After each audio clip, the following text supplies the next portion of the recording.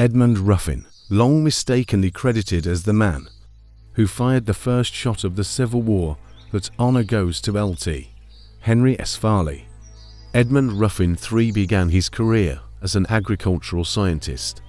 Not a Southern firebrand, Ruffin was born on January 5, 1794, in Prince William County, Virginia, raised among the Southern aristocracy. He descended from a long line of Virginia planters, including William Randolph, an early settler of the colony, and Edmund Ruffin I, a member of the Virginia House of Delegates during the Revolutionary War. Ruffin's upbringing typified that of a Southern aristocrat. He received a private education as a young boy before attending the College of William and Mary, and served in the state militia during the War of 1812. In 1813, Ruffin married Susan Hutchings Travis and moved to a plantation along the James River, which he inherited from his grandfather and namesake. The couple had 11 children together, but few lived to adulthood. Around this time, Ruffin began conducting experiments to rejuvenate depleted soil.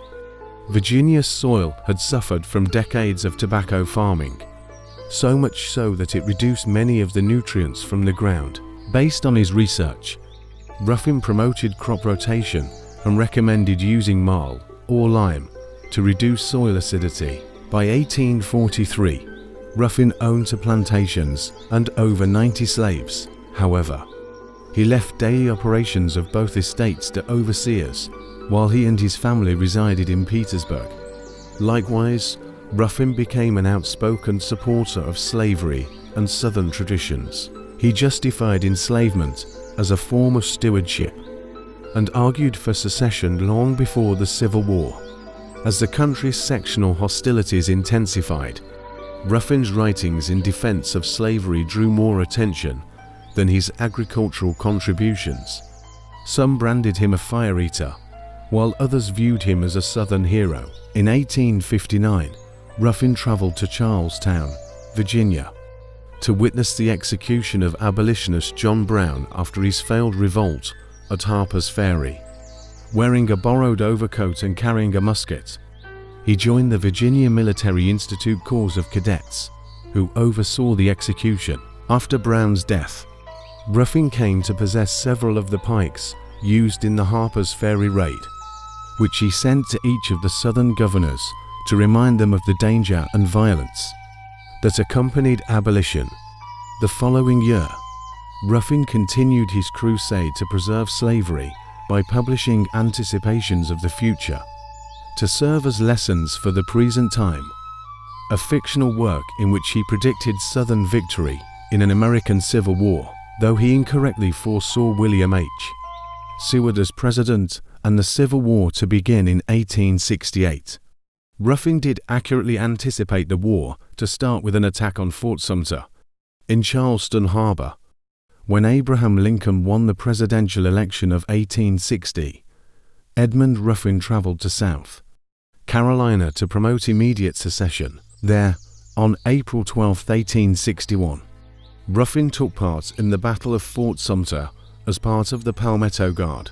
At 4:30 a.m., Captain George S. James ordered Lieutenant Henry S. Farley to fire on Fort Sumter. Farley pulled the lanyard of the 10-inch mortar. The mortar shell arsed across the harbor and exploded over Fort Sumter. Thus, Fort Johnson at Fort Sumter fired the first Civil War. Edmund Ruffin of Virginia was the man most often associated with the first shot. The 67-year-old secessionist was posted on nearby Morris Island with the Palmetto Guard. He fired the first shot after this signal, and his was the first shot to hit the brick fort. The following day, Ruffin was among the first to enter the fort after it fell. The Confederacy's victory at Fort Sumter and Lincoln's subsequent call for volunteers to put down the rebellion compelled for more states to leave the Union. When he returned home, Ruffin rejoiced at the news of Virginia's vote to secede. Edmund Ruffin continued to devote himself to the Confederate war effort as the war progressed. He traveled from one army camp to another, rallying troops, many of whom revered him as a champion of the Southern cause. However, in 1864, the fortunes of war began to turn against the Confederacy. As Union armies neared Petersburg, Ruffin left his home in the city for his son's plantation in Amelia County, Virginia. Federal and Confederate troops plundered several of Ruffin's properties during the war. His plantation on Coggins Point was the scene of the Beefsteak Raid during the siege of Petersburg. By 1865, Ruffin had endured the premature death of his wife and 8 of his children. When General Robert E. Lee surrendered the Confederate Army of Northern Virginia at Appomattox Courthouse, and Ruffin's health grew increasingly poor, the 71-year-old rebel decided to end his life. On June 18, 1865, Ruffin wrote his final diary entry, in which he proclaimed his unmitigated hatred to Yankee rule. Then, he wrapped himself in a Confederate flag, placed the muzzle of his rifle in his mouth, and used a stick to discharge the weapon. The gun initially misfired. Ruffin reloaded the weapon, and this time it discharged, taking his life. He was buried on his Marlborough plantation.